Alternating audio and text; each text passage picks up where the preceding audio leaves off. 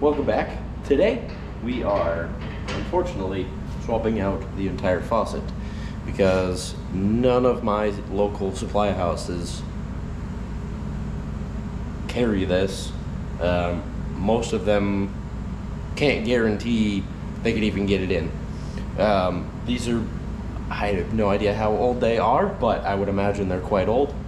So instead of spending countless number of hours looking for a replacement, my theory of what happened is it was loose. Somehow the screw snapped. It's inside of it. Everybody kept trying to turn the hot on, and it just rounded out the teeth on here, so it's completely useless. So now we have to swap it out. Well, hopefully that's easy.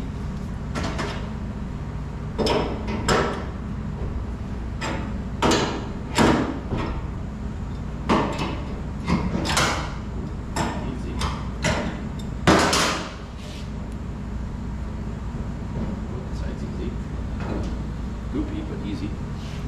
Okay.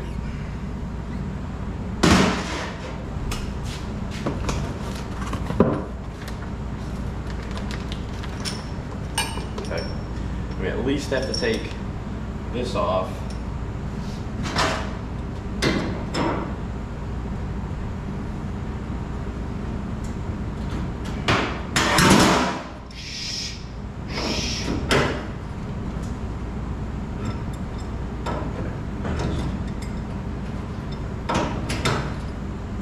Threads right on somewhere. Be fine.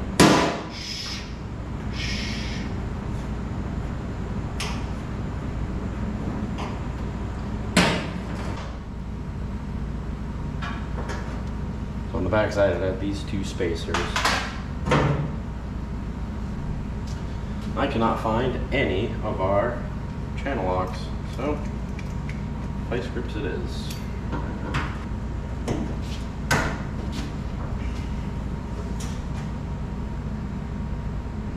Yep. Of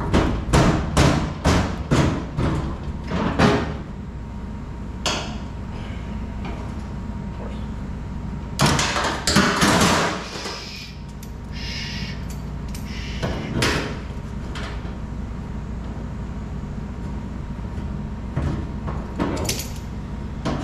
No, the other way.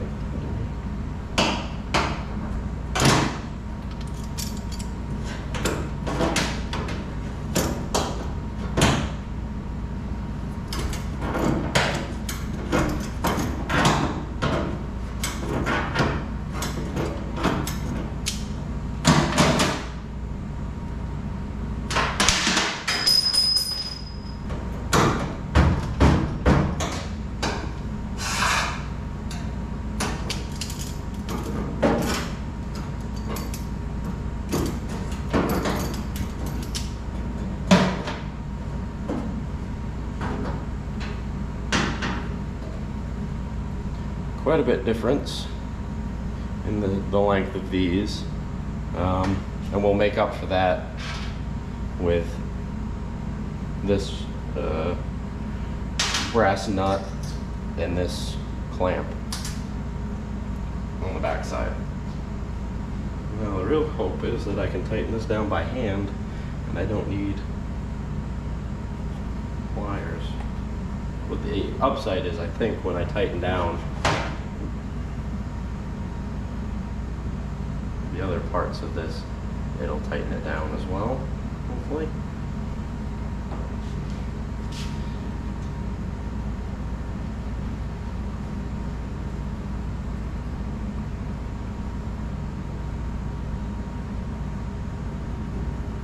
As tight as I'm gonna get it with my fingers.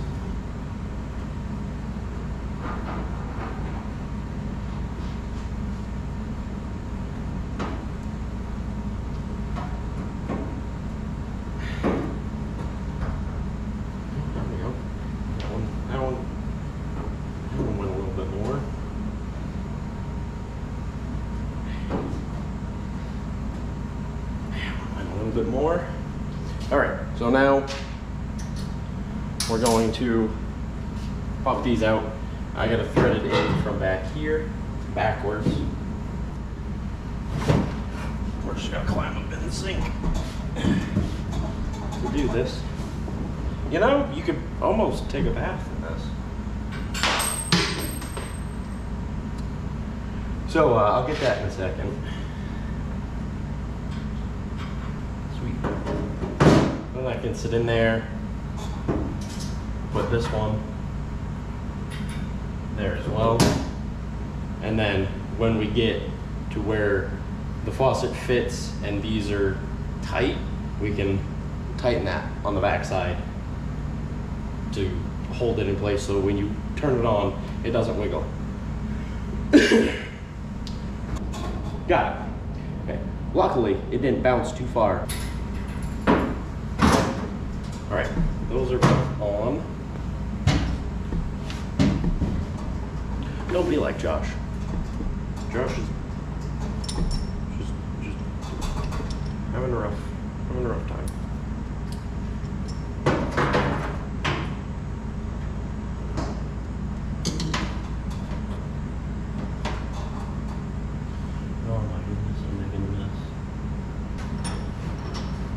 That's the other problem is I'm tightening it and the knot on the back side is tightening as well.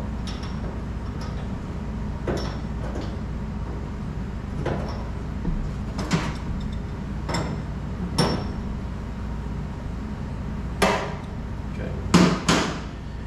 We'll see where that's at. Get this side back on.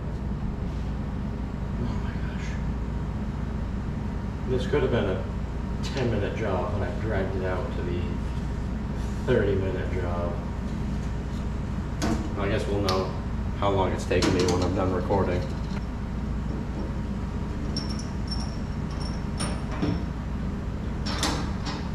Okay, let's see what our spacing looks like again. Okay, we'll take this side.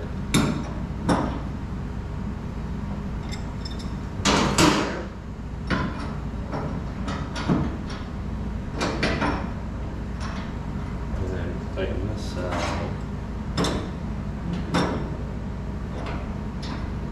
Tighten this side.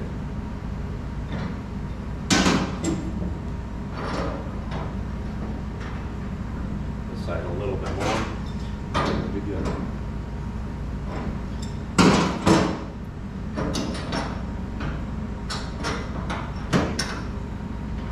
Yep. All right. We'll hold the gasket on here.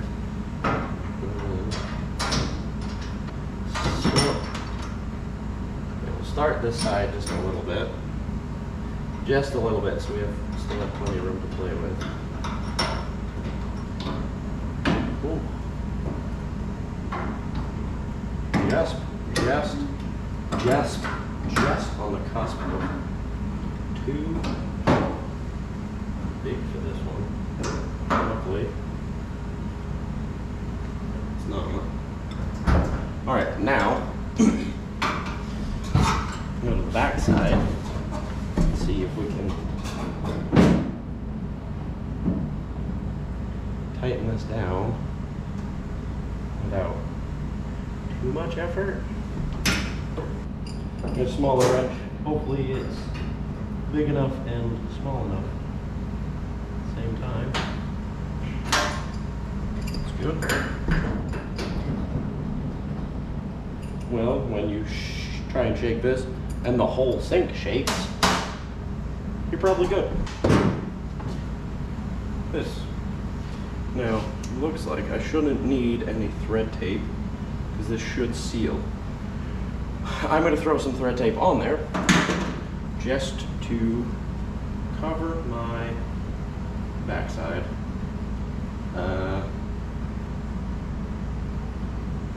Plus it'll help it thread on a little bit better. You know what? Just because I don't want to have to come down. I mean, I'm working this weekend, and if it's going to get used, it's going to get used this weekend. So if it is leaking, I can come down and fix it, but if I could do other things. Where did I set?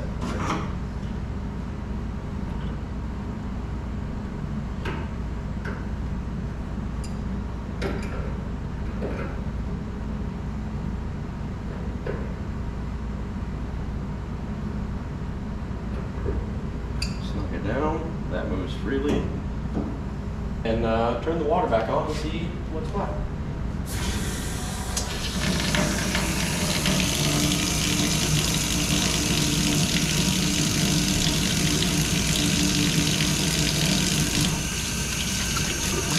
Should help.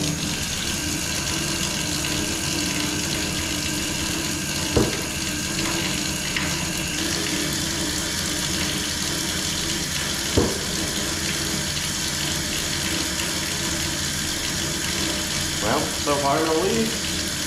There's no obvious.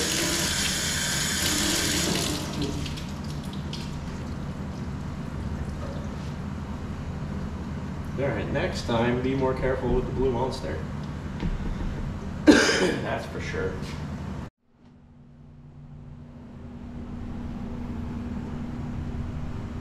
Beautiful.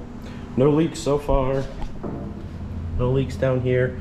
This is what I'm talking about, is the air gap. So if you have a backup, you don't have a backup. So based on when I stopped it the first time and the second time, this is taking me about 30 minutes. Which, for not being a professional, not bad. Had I read the instructions, it would have been about 20 minutes, and I could have saved myself a whole bunch of time. But reading is fundamental, and I skip it. Are you new here? This is welcome. If you're new, you're welcome. If you enjoyed this video, check out this video over here. Thanks for watching. We'll catch you in the next one.